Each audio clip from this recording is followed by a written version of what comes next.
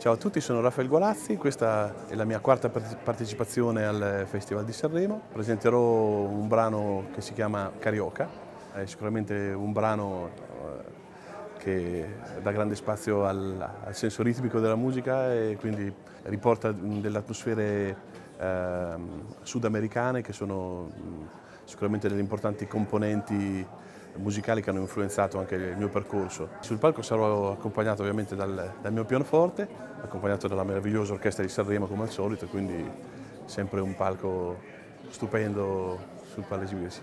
Il ricordo più bello che ho del Festival di Sanremo è il grande successo di Modugno, che per noi è ormai un inno nazionale e soprattutto è un brano molto amato anche da tutti i musicisti jazz perché è una composizione immensa, insomma, quindi il ricordo più bello è appunto volare. Non sono scaramantico, direi che la musica è abbastanza irrazionale già come disciplina che non c'è bisogno di essere scaramantici.